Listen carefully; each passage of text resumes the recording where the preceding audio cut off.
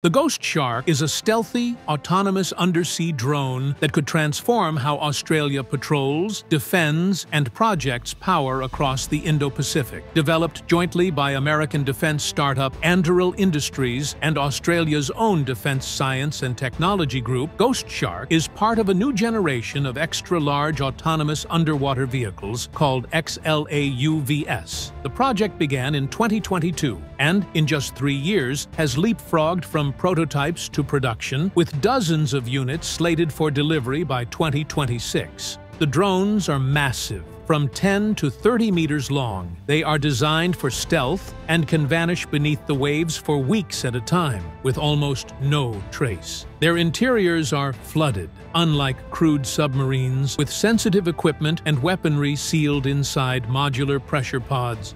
At the heart of the system is Anduril's Lattice AI platform, which allows Ghost Shark to operate with minimal human input. It can be launched from ports, surface vessels, or even deployed alongside Australia's future nuclear-powered submarines under the AUKUS Pact. Once underwater, it can perform missions ranging from intelligence gathering to offensive strike, all without putting sailors at risk. This flexibility is what has defense planners calling it a game-changer. Ghost Shark is designed to conduct ISR missions, intelligence, surveillance, reconnaissance missions, shadow enemy fleets, patrol choke points, and even deliver precision strikes. In trials, prototypes have successfully mapped seabeds and slipped past layered naval defenses, demonstrating the disruptive potential of persistent undersea drones. For adversaries, it means Australia can place eyes and ears, and even weapons, at strategic points across a 3 million square kilometer ocean domain without ever surfacing.